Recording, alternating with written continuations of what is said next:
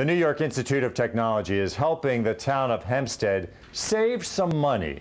The college donated an energy-independent, solar-powered house to the town that's going to provide some office space with a very low electric bill. Amanda Gary reports. This house is energy self-reliant.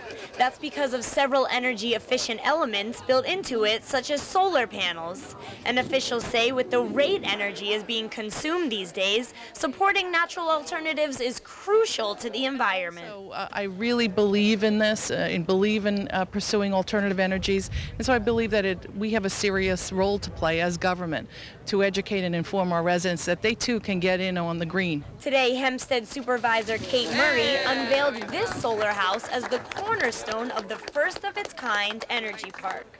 It'll be used as an administrative office for the Conservation and Waterways Department and will also be used to teach visitors about the benefits of alternative energy. Through educating our public, educating our students, we can show people that eventually we can absolutely erase our carbon footprint. This solar house was built by New York Institute of Technology students for a U.S. Department of Energy international competition. It looks like the energy and sustainability of the environment has become a global issue that will last. So we're happy to be part of that and to increase our activity in that area, again, as a model, role model for society.